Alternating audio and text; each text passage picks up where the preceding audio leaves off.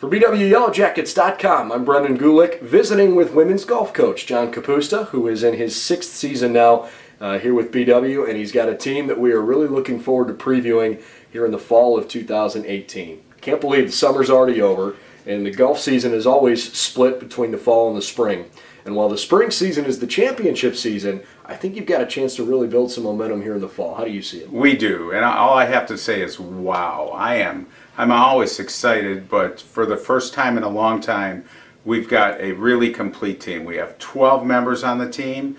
We've got we represent all of the grades, and we are just we've got leaders and people who want to be leaders and people who are going to learn to be leaders. So it's really great. Kind of runs the whole gamut. Yes. The two senior captains returning this year, Grace McGee and Erin Maynard, both last year at one point shot career lows. Grace with an 85, Erin with an 87.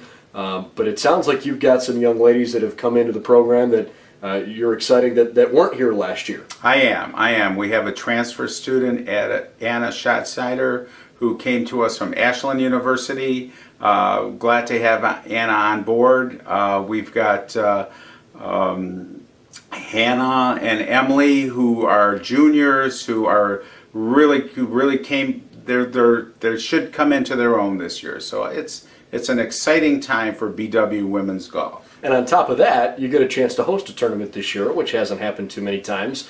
Early September, in fact, it's just a couple of weeks from now at Mallard Creek, the Yellow Jacket Invitational. What goes into hosting a tournament? Oh, there's a lot of work. There really is. We are, there's contacting everybody and rosters and just putting together, all the teams and starting times. But Mallard works with us and Dr. Chad Malcolm, my assistant coach, who's a professor here, he does a great job in helping us, and we put on a great tournament. We always have, and we will continue to do that. So, how about from the perspective of courses you get to play, not necessarily the namesake of the tournament, but is there a course in particular that you're looking forward to playing? We play some wonderful courses this year, and for our freshmen, I'm so excited to get them, to let them realize the great courses we play. We're playing Hudson Country Club, a private country club in Hudson, Ohio.